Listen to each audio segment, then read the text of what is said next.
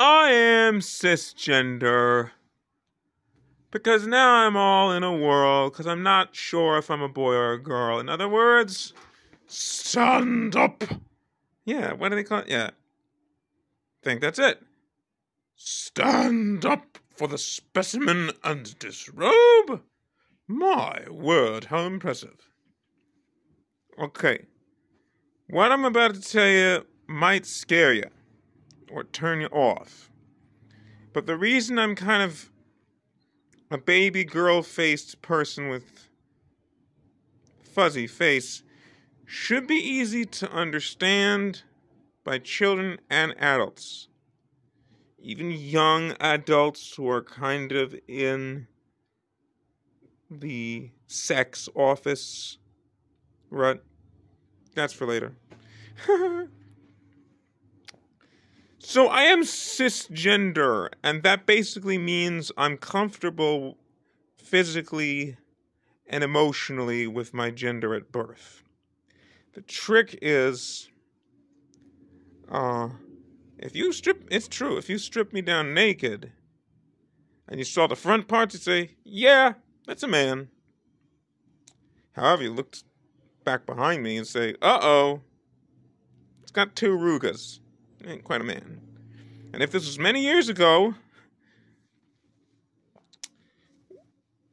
and they saw the upper part of me naked, they'd say, whoa, this is either a man with boobs or a girl with a dick and balls. Children, you'll have to learn about this someday, and you might as well learn about it now.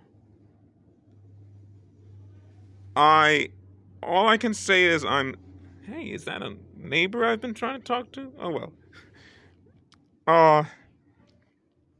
All I'm trying to say is, eventually, as natural, your children, will, experiment with their gender and question their gender and ultimately get the answer with regards to their gender. Now,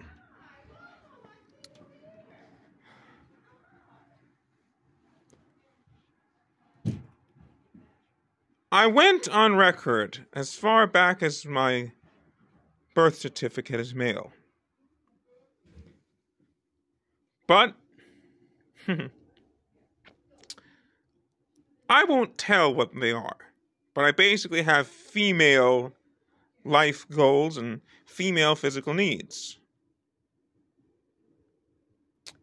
And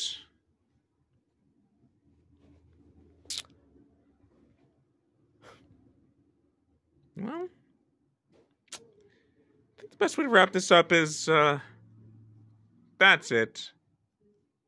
I'm a MyGo. Man and genitals only. You figure it out. But I am cisgender because I'm comfortable with what God made me. And if I transgender, I'll still be comfortable with what I've always been. And I'm still waiting to become.